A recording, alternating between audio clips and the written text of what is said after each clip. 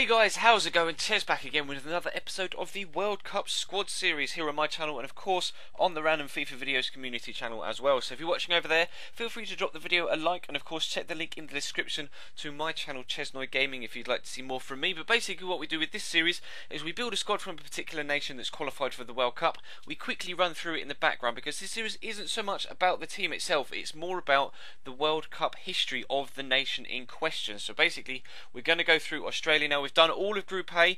They've been uploaded over the previous 4 weeks and we're starting on Group B today with Australia. Now unfortunately today's episode will be a little bit shorter because Australia's World Cup history isn't all that expansive. To be completely honest, this is only the 4th tournament they've qualified for Rio 2014 next summer, and if you compare that with last week's team, Brazil, and their 20 appearances at the World Cup, it really highlights the golfing class between the two teams. But just a quick note on the squad in the background, main players you would consider would be Tim Cahill of course and Mark Schwartz are the only two goal players in the team.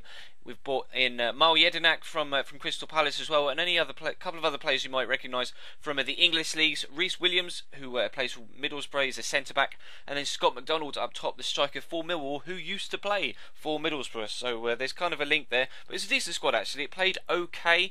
Got me a couple of goals, and you'll see those in the clips at the end just while we cover Australia's World Cup history. But mentioning the golfing class between Australia and Brazil, I have to say that recently Australia's form at the World Cup has improved. Their past two tournaments have been their best. Their first appearance came in 1974 when the tournament was held in Germany, and they were actually knocked out in the group stage in that particular tournament, having scored 0 goals and only picking up 1 point. So they would have been very, very disappointed with that.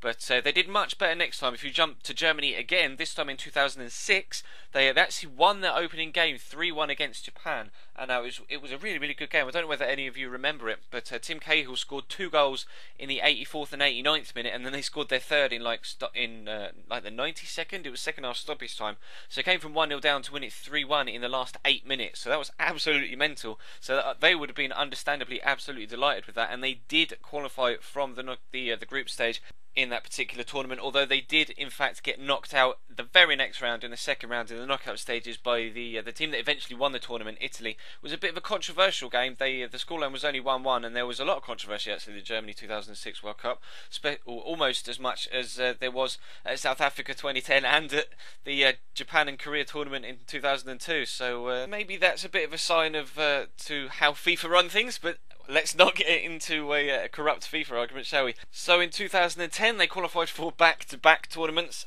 and unfortunately, despite picking up 4 points in the group stage, they didn't progress. They lost 4-0 to Germany, and then drew 1-1 with Ghana, beat Croatia 2-1, and unfortunately their goal difference was enough to see them get knocked out. It was Germany and Ghana that progressed through to the knockout rounds of that particular tournament. So they'll be disappointed with that, but hoping to do better this time around, although it has to be said it is an extremely tough group for them. They've got Spain, the Netherlands and Chile in there. So my prediction for Australia, unfortunately for you Aussies out there, is that you're going to finish bottom of your group. I do apologise, that's just my honest opinion of what's going to happen in Rio. But of course their top goal scorer is actually tied. Tim Cahill and Damien Morey both have 29 goals for their country, and Mark Schwartz, kind of unsurprisingly, holds the most caps for Australia with 109. Of course he is 40 years old, so it's kind of not really much of a surprise that that he is in fact the all-time cap holder, and they were actually ranked as high as 14th in the FIFA rankings in September 2009.